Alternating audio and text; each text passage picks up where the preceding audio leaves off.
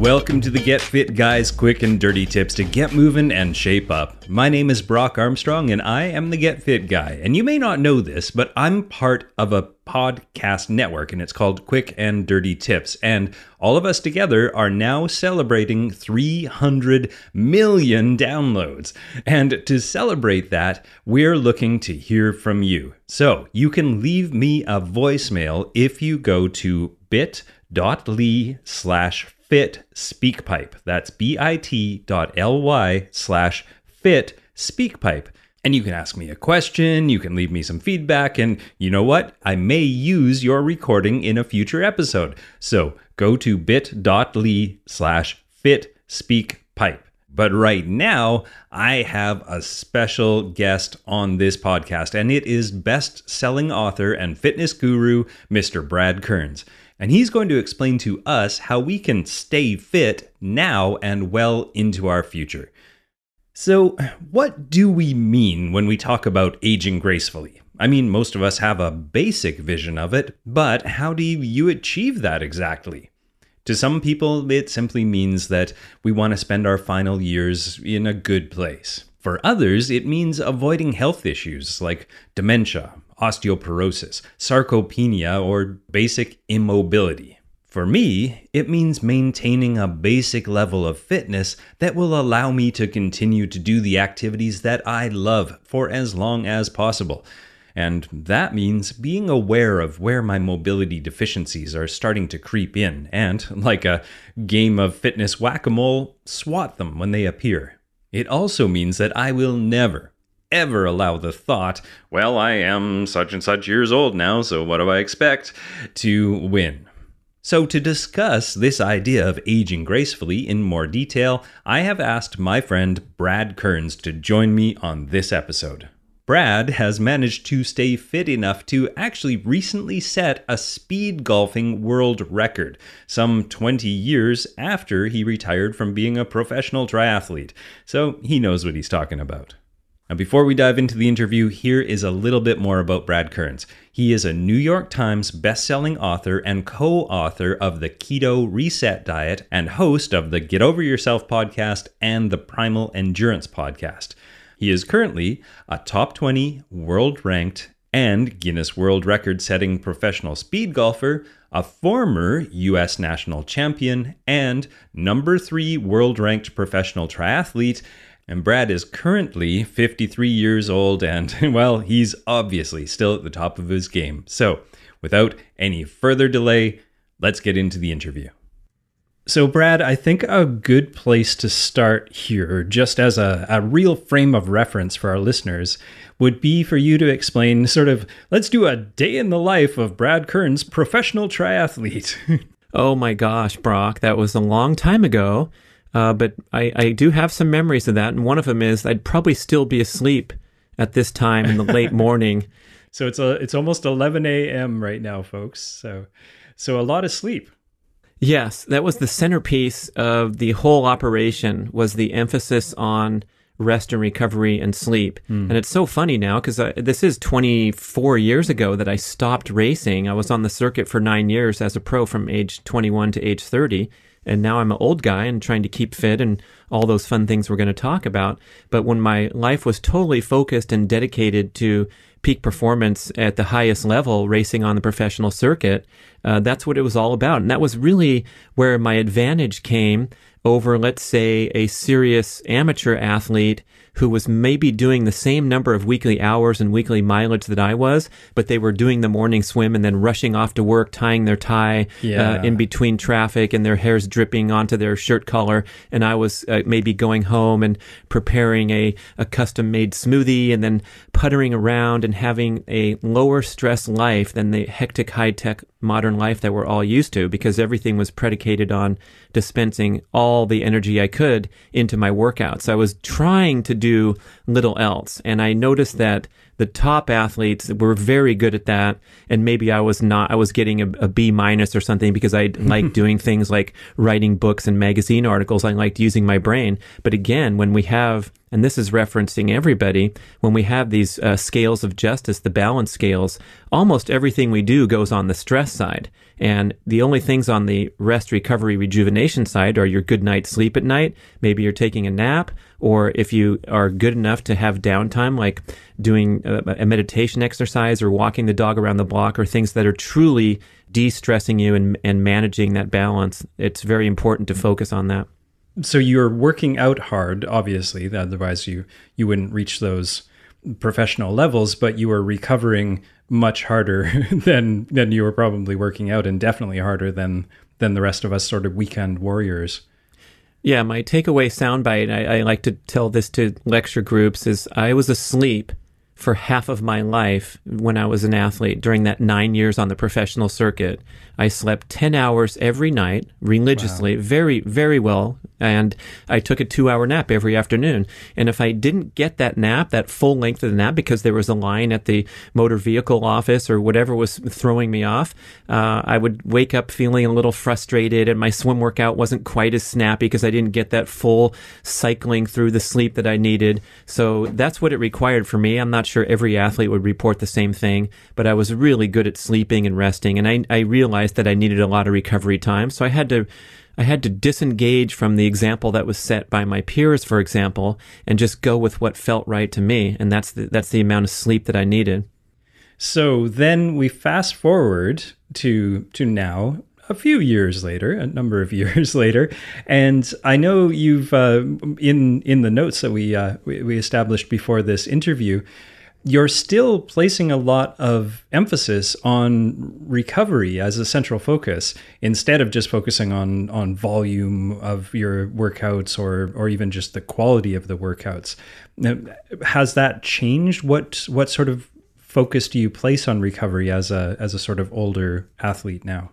Well, Brock, like you said, I've had the emphasis all along, because I was always looking to get the most out of my body and get an advantage against these great athletes that I was competing against. And I realized very early on into my career that I simply couldn't maintain the training volume that the top athletes were at. I mean, some of these people are superhuman freaks, and they're out there training all day long, every day. And I was just a normal guy that was a pretty good runner in high school and college and trying to make it on the circuit. And so that's the first lesson, that everyone should just be self-referenced here, rather than reading through a magazine and seeing that you should run 30 to 40 miles a week if you want to run a marathon. All that stuff is it can really harm your psyche if you try to plug into the general guidelines.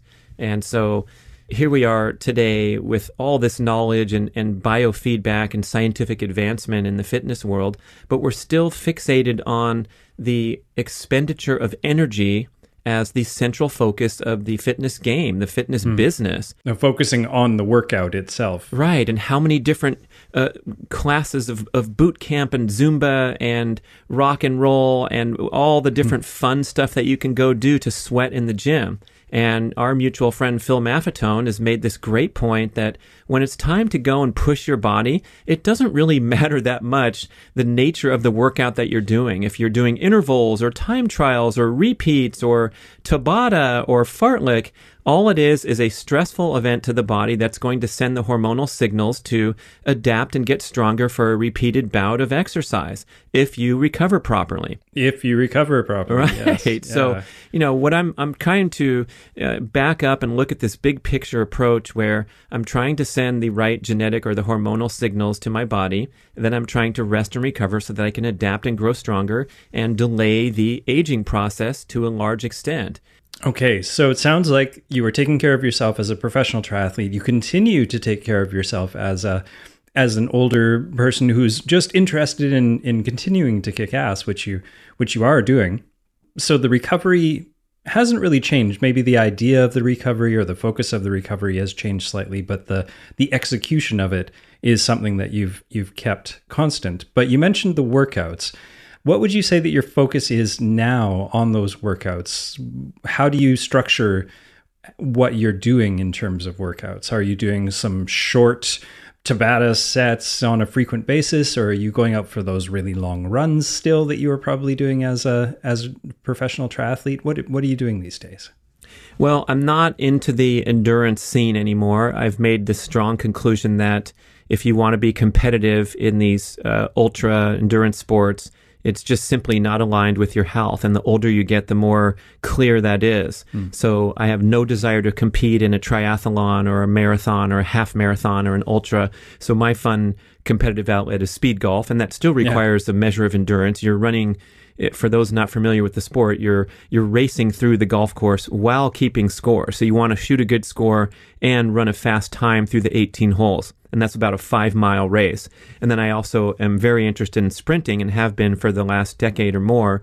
And I apply that to my passion of breaking this Guinness World Record for the fastest single hole of golf, which I did twice this past year, 2018. So I played a par 5 500-yard hole in 1 minute 38 seconds. So that's a full sprint for a little over a quarter mile while playing good golf. Yeah. So those are fun stuff. But the big picture is that I want to be a more broader representation of fitness than a triathlete. So I want to maintain muscle mass and strength and do some of the Brock Armstrong stuff and get in the gym and become competent at deadlifting and things like that I didn't pay much attention to when I was just swimming, biking, and running. So I have a more broad-based fitness approach. And one thing that I really appreciate these days is this popularity of the polarized training. So when I'm going out for a workout, I'm very strongly against those kinda hard. That's a quote from Dave Scott, the Ironman legend, where he says, when you go out there and do, quote, kinda hard,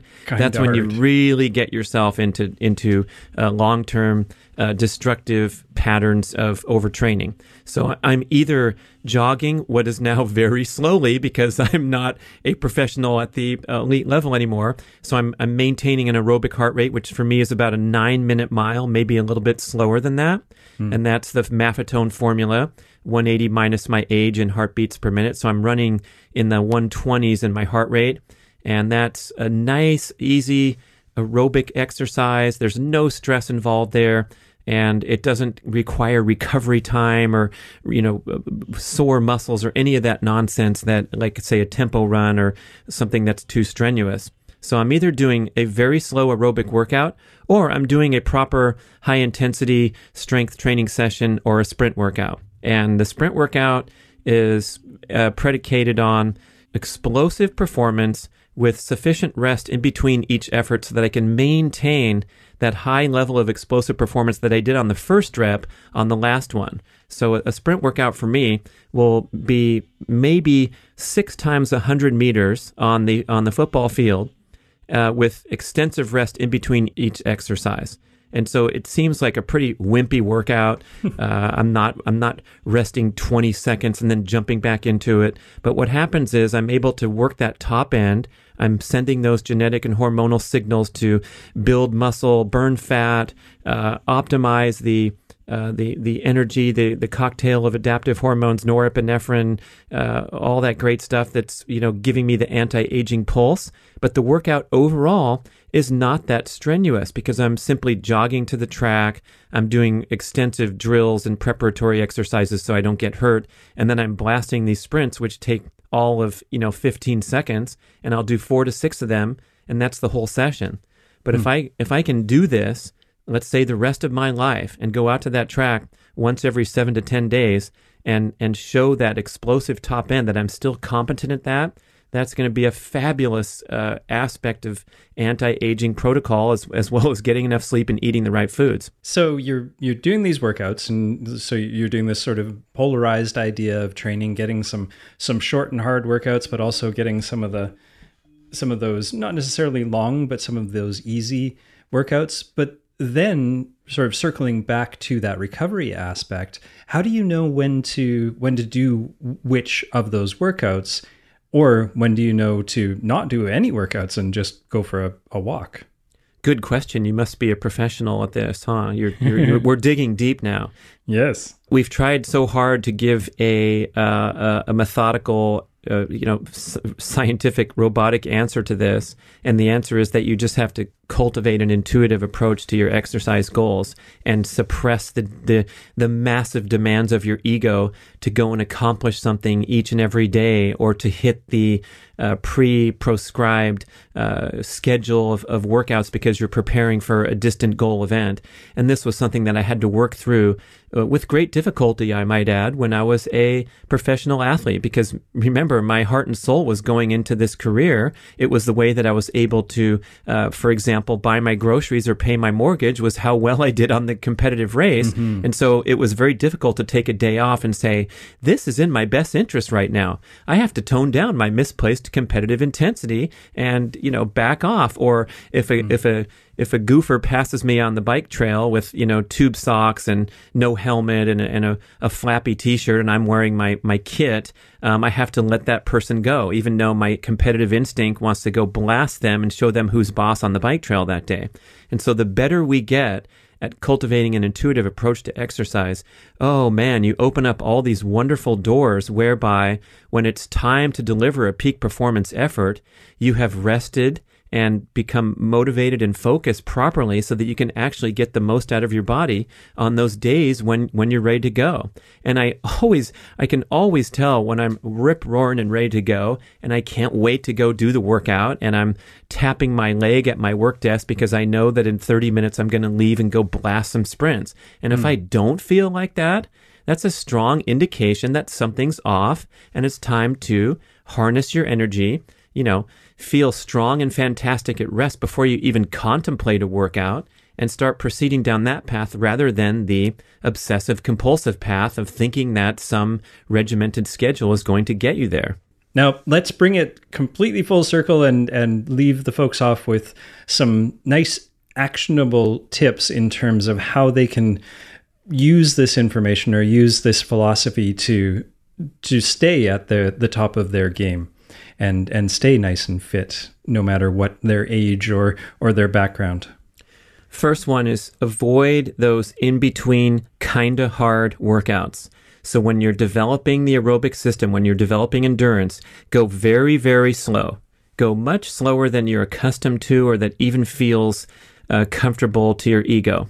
And that will allow the aerobic system to develop without interruption from overstress patterns. And it's been proven by the performances of the elite athletes in all the endurance sports for over 60 years now, going back to New Zealand, Peter Snell, where jogging will translate into explosive peak performance at shorter distance events. And then secondly, when it's time to go hard and then go home. And make sure you're 100% rested and motivated to deliver a peak performance effort. And if you find out halfway through your warm-up or your preparatory drills that you're just feeling a little bit flat, or you go and do your first sprint out of a planned session of 6 and it just doesn't feel right, you pull the plug and you go home. Just like the great sprinters of the Olympic champions that will go do a meet up in the summertime, and they've traveled to a city and they're the featured athlete, and they're warming up and they say, oh, I have a twinge in my hamstring. Sorry, I'm out today. And they're very, very good at pulling the plug when they're not right. So us recreational folks need to heed that same example. When your body's right, it will give you a strong message that today is the day to throw down. And if you're not feeling it, it's okay to wait and be patient until the time comes. And then I think one final thing would be, what do you do in between those workouts to stay a healthy and mobile human? You go back through Brock's archives to the Katie Bowman show, and you live a healthy, active, high movement lifestyle, because that is the missing piece for almost the great majority of fitness enthusiasts. Are doing great turning in their workouts, and then they're sitting on their butt all day as they ride the subway and go to work, and they take the elevator up to floor 7 instead of just ascending the steps, and then they listen to the dog whine in the corner instead of taking the dog for a nice 15-minute walk every evening. So we have a desperate need for more extensive, ordinary, everyday movement. I like to walk out when I throw the garbage away. Happens to be a hexagonal deadlift bar right there in my side yard on the way to the garbage can. Yeah, and so I will go do 6 reps of deadlift and then go back about my busy day. Does that count as a workout? I don't know. I don't care. Maybe it does, but it's part of the active lifestyle goal that is separate and distinct from your training goals and what you're doing in the gym when you're going for a proper workout. And you don't have to buy a hexagonal deadlift bar either. You could have just lifted the garbage can, I suppose. You can drop in your cube right now if you're listening at work, which I highly recommend people do that instead of work. Just drop for 20 deep squats. And guess what? If you think that's trivial, let me tell you, let's find out how you feel on reps 17, 18, 19, and 20. When you do 20 deep squats, that's a pretty significant effort, and a lot of people will be feeling the burn halfway through. So if you can start throwing that into your game, it's going to have a profound effect on your overall fitness. Go on YouTube and type Brad Kearns morning routine. I show the series of leg movements that I do as soon as I wake up every single day. It takes about 12 minutes, and it forms a fabulous foundation for all my other fitness activities because it has to do with flexibility and mobility. I'm working the hamstrings, the hip flexors, and it's just an afterthought. It's something I do that is part of my daily routine, part of my daily life, but it contributes really nicely to my fitness goals and my injury prevention. And I would hazard to guess it contributes to your mindset of being someone who is an active individual rather than a sedentary individual. If you launch yourself into some movement practice, whenever the opportunity presents itself, you're telling your body and your mind and your psyche and everything else that you are the kind of person who moves and is active rather than sedentary and all the things that come along with that. I like that, Brock. I know Katie has this quote, the lazy athlete mentality, and it's that we give ourselves these hall passes to avoid all forms of activity because we did a kick butt workout that morning in the gym. So we're going to have our significant other take out the garbage while we're lounging on the TV because we did a killer spinning class. And when you get into that lazy athlete mentality, it's a pretty serious problem, not only for when you describe that mindset shift, but also you have health conditions that are associated with prolonged periods of inactivity. It's called the active couch potato syndrome, and it strikes the fitness enthusiast as well. If you're inactive for 23 hours of the day, but you go to the gym for 1 hour, it doesn't quite measure up. And when you're talking about overall lifestyle pattern.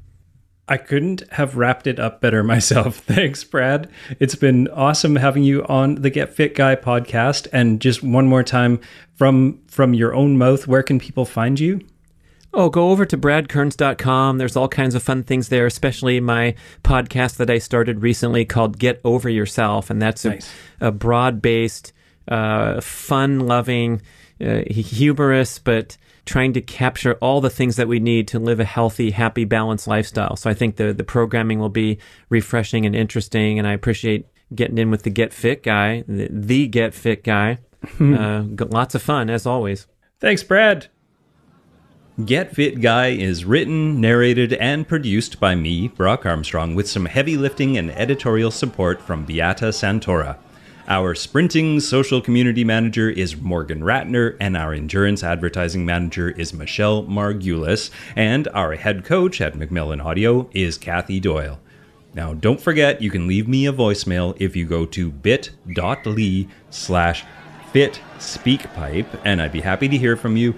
And you can also find me on Facebook and Twitter. I'm just at GetFitGuy, and of course at BrockArmstrong.com. Now, what are you waiting for? Get out there and stay fit.